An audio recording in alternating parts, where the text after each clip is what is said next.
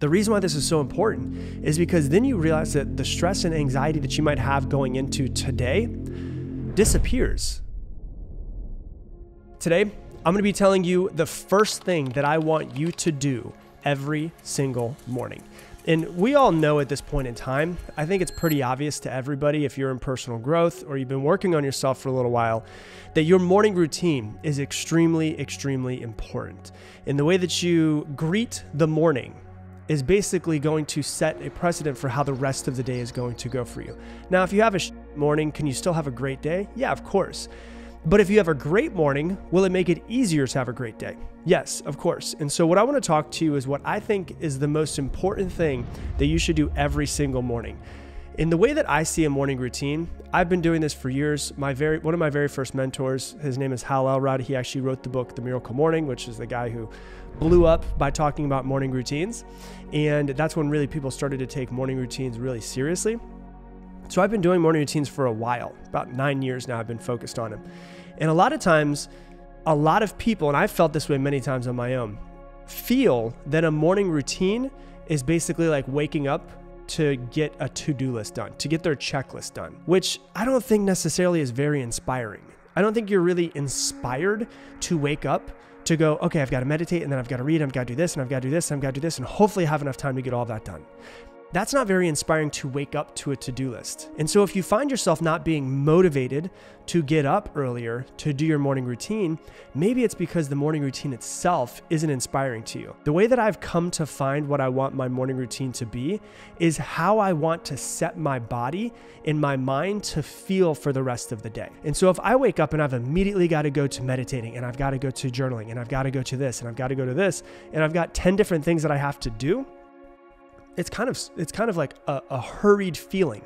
And I don't want to be hurried throughout my entire day. And so what I've done over the years is I've gone from doing a lot of things in the morning to doing just a few things in the morning based off of how I want to set myself up to feel. We all know that first impressions are everything. When you meet somebody, that person, if it's an amazing experience with them, you're usually going to have a great feeling towards them the rest of the time that you know them. If you had a really bad first experience, you might never even want another second experience with this person. So first impressions are everything. What is your first impression of every single day when you wake up? You know, are you jumping out of bed and you're grateful and you're excited to start your day? Or do you hit the snooze button like, damn it, you know, I don't want to get up yet. I'm not ready to get up yet. And so what we want to do is we want to help you build a morning routine that actually gets you excited to wake up in the morning, where instead of being like, damn it, my alarm's going off, now I've got to go up and I've got to turn it off and I've got to do all of these things. It's like, hey, what would be something that you're almost like wanting to get out of bed? Remember when you were a kid and there was Christmas? For those of you guys that celebrated Christmas and like Santa would come and you couldn't sleep the night before? Like, what if you had that feeling of you're about to wake up and go get Christmas gifts every single morning? If you were to have that feeling the moment that your alarm clock goes off, how can you create a morning routine that feels like that? You know, and part of it is this. I think it's very important as far as the way that you wake up in the morning is you've got to get up with your very first alarm. Don't hit the snooze. Don't hit it 2, 3, 4, 5 times. When your alarm clock goes off, you've got to get up because you've got to think about this for a second. You as a fully conscious being set an alarm before you went to bed. You were fully awake and conscious at that moment. Now you're deciding as a not fully conscious being why you should be staying in bed. And so what happens is when you hit your snooze button, you're automatically starting the very first second of your day off with a little bit of a loss. Now, is it a huge loss? No, but is it a little bit of a loss? Do you lose a little bit of confidence in yourself because you didn't follow through the way that you wanted to when you went to bed? Absolutely. And so you've got to think about how each action that you take sets your rest of your day off. So if you wake up and you wake up on the very first alarm and you get up and you brush your teeth and you go to the bathroom and you start your morning routine, that immediately is a little bit of a win. And so how can you set yourself up to win in every single circumstance? And so another example would be, you know, your alarm clock goes off and you get up when your alarm clock goes off. Then maybe you get up and you brush your teeth, you go to the bathroom, and then before you leave your room, you make your bed. Now, I'll be honest with you. I don't give a damn about the way my bed looks. All I do in my bedroom is sleep. There's nothing else. I don't watch TV in there. I don't hang out in there. All I do is sleep. So there's really actually no reason for me to make my bed. The only reason why I make my bed is to actually feel like I'm completing a task. I'm following through on getting something done that I did. And that's it. And so the way that I see it is the same way that I wake up and I get up the very first time my alarm goes off. Well, then if I wake up and I'm also getting up and making my bed right after, I have now gotten 2 wins before I even leave my bedroom. So now I'm already starting to feel like, hey, Rob, you're getting some done today. And so you've got to finish the task of each thing that you do. And it sounds small. It is super small. It's not a huge deal. It's not going to be life-changing. But the way you do one thing is the way you do everything. If you're not making your bed, if you're not waking up on time and you're hitting the snooze button, you're doing this in other areas of life. You're not fully following through in every single thing that you're doing. If you're not following through on the tiny things in life, I'm positive that you're not following through on a lot of the big things in life. The way you do one thing is the way you do everything. So when your alarm goes off, get up. When you get out of bed, make sure that you make it. And the idea is to feel like you're leaning forward. This is an idea, and you've heard me talk about on the podcast before, but the idea of leaning forward, you're on your front foot versus your back foot. You're starting your day off intentionally versus reactively. So you're proactive versus reactive. You're getting up on time. You're making the bed. You have your morning routine decided what you're going to be doing, and you wake up and you start leaning forward. You start the day on the offensive side versus on the defensive side. And I've lived the majority of my life, except for the past 7 years, I would say, on the defensive side, waking up and just going about the life that I'm given and the day that I'm given versus waking up and actually being on the offensive side and feeling like I'm on my front foot and I'm leaning forward with everything that I do. When you don't wake up on time and you don't make your bed and all of this stuff, you're on your back foot. You want to be on your front foot. It's the small mental wins that you have every single day. Now, here's what I do.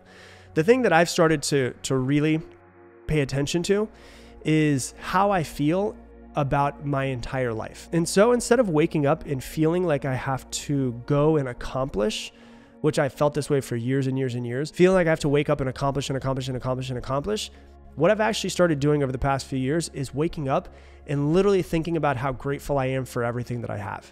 That's it. And just starting my day off in gratitude in some sort of way. And so as I'm going, brushing my teeth and going to the bathroom and drinking my water and making the bed and doing all of those things, I actually try to bring into the forefront of my mind all of the things that I have that I can be grateful for. And you don't have to be rich or a millionaire or have a banging body or the hottest significant other in order to be grateful for something. Like, you have many things to be grateful for. If you're listening to this podcast right now, which you are, you have many things to be grateful for that many people in the world do not have. How can you bring those things to the front of your mind? Because what I've tend to find out is that when you bring in gratitude while you're brushing your teeth, while you're going to the bathroom, while you're drinking your water, while you're, making the bed, everything that you're doing, you're starting to actually set your day off to feel peace and joy versus feeling like stress and agitation, which is what a lot of people feel throughout the day. And so once again, from the very beginning of the moment I wake up, I'm trying to set my body in my brain as to how I want to feel. And then what I do is I come out, if you're watching this video and you're on, Facebook or Instagram or YouTube, behind me is my living room. And so I go into my living room and my fiance and I meditate every single morning. We turn on, either guided meditation or we put on 20-minute meditation music. And we meditate every single morning. And the feeling that I try to bring into my body is the exact same feeling that I try to feel when I wake up in the morning. I'm trying to think of all of the things that I'm grateful for, all of the stuff that's been amazing for me, how I've been so blessed in my life. One of the things that I've become really grateful for is all of my challenges and everything that I fucked up in. Because it's easy to be grateful for the things that went really well, but it's harder to be grateful for the challenges. It's hard to be grateful for people that have screwed you over in some sort of way.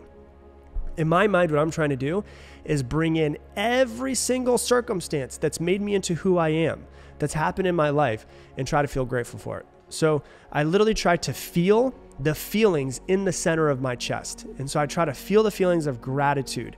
And I just, what I've come to find out is that when you think about things that you're grateful for, and you think about all the stuff that you've had, and you think about all of the things that have brought you to the life that you currently have, they all worked out perfectly. And you start to realize the phrase that, you guys heard me say it before is, it's Peter Crone says this, it's not me, is that it couldn't have happened. What happened and could not have happened any other way because it didn't. So what happened and could not have happened any other way because it didn't. And the reason why I love that is because you start to realize when you sit back and you start thinking about what you're grateful for, you start to realize how every single thing that's happened to you in your life has been perfect. Like it's like a perfectly crafted curriculum for you to be, in the school of you, who you are exactly. Like I've had the perfect curricula for the school of being Rob Dial. The reason why this is so important is because then you realize that the stress and anxiety that you might have going into today disappears. And the reason why is because you've realized that everything that's ever happened to you, you've handled perfectly with the best that you possibly could. And so no matter what happens to you the entire rest of the day, you're going to handle perfectly at the best capacity that you can. And so there's no reason to have stress. There's no reason to have anxiety because you're going to handle it perfectly because everything that's ever happened to you, you've handled perfectly before because everything happened perfectly in your life. What happened, happened. It could not have happened any other way because it didn't. And when you start to bring those thoughts into your brain, your body starts to release chemicals, the hormones inside of your body that go with that. So if you start to think very stressful thoughts and what you have to do on your to-do list and people that have things going on and how the weather is outside, you're going to start to release the chemicals, the hormones inside of your body that are adrenaline and cortisol and make you feel like crap. The stress hormones is what you're going to release. But when you sit down and you go, you know what? I have so much to be grateful for. My life has been perfect. No matter what happens to me today, I'm going to handle it perfectly because I've handled everything perfectly to the best of my capacity. Then you start to go, you know what? The beautiful thing about this is that I'm creating all of these thoughts, which are then also creating all of these hormones inside of my body that's releasing dopamine, that's releasing serotonin. And instead of feeling bad and anxious and stressful in the morning, I feel great. I feel peaceful. I feel joy, filled with joy. And you start to realize that what you focus on, you're going to get more of. So if I wake up in the morning and I start thinking about the stressful thoughts and how I'm reactive and how I have so many things that I have to do, and I'm stressed out about that, and I have the negative thoughts around that, I'm going to find more negative when I leave my house and I'm on my way to work and I'm in the world and I'm starting to work with people. But if I wake up and I think about what to be grateful for and all the stuff that's amazing in my life, and I set my GPS, same way if I set my GPS to go in my car to go somewhere, but I'm setting my GPS to literally see all of the things that I can be grateful for.